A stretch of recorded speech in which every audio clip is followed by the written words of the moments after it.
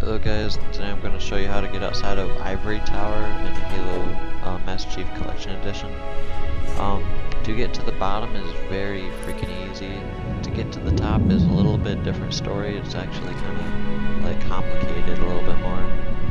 But if you're lucky, you can get out like first try. But we weren't so lucky. It took us about like 30 or 40 minutes just to try to get up top.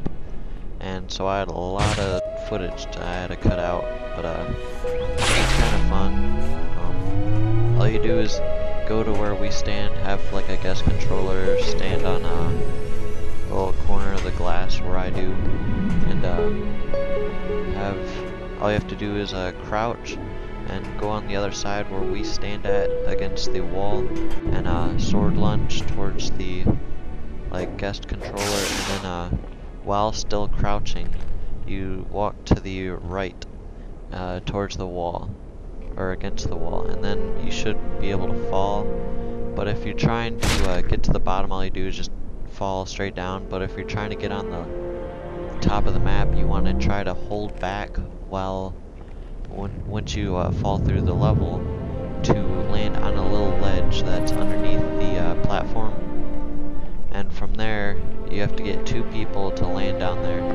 And once you get 2 people to finally land on there, you just go to the one pillar that we do in the video, and you butterfly all the way to the very top. Make sure you don't like hold backwards during it. You want to butterfly straight up until both of you are high enough to be able to land, like hold back and land on the roof. But it's pretty kind of simple unless you're trying to get on the roof. It's kind of complicated unless you can butterfly really easy. And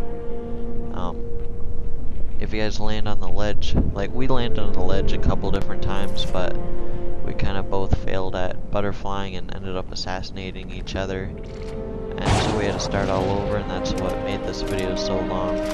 But hope you guys enjoy this. See you guys in the next video. Thanks for watching.